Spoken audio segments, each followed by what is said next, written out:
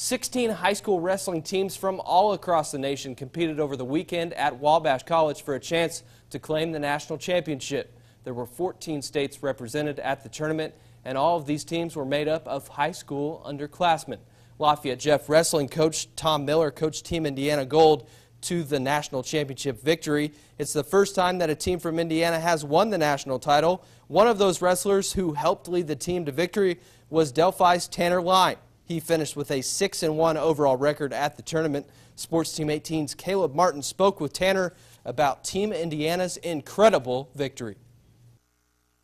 After we won, we all just were like, you know, we actually did do it. It seemed so far away, but we actually got it. You find out there at those tournaments that that's what you need to do to get better to the next stage. And you see people there that are the next stage, and you just want to get there. It's been a long time coming. You know, I went to the first tournament in I think '98 in Battle Creek, and we were always very competitive. We were in the top 8, but we could never get in that top 4.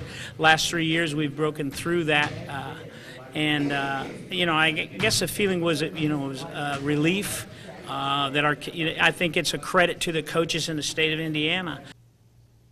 Another team that competed in the tournament was the Indiana Renegades. Among those competing on the team was Lafayette Jeff's Adrian Brown and McCutcheon's Alex Griffin. Even though they weren't able to claim first place, they were both very happy to get the experience of competing against the nation's best.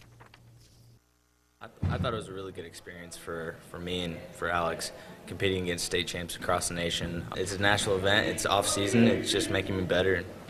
I trained a ton, and I just needed these kind of big matches to really show myself where I was at, really compare myself to these really good wrestlers. So it helped me a lot.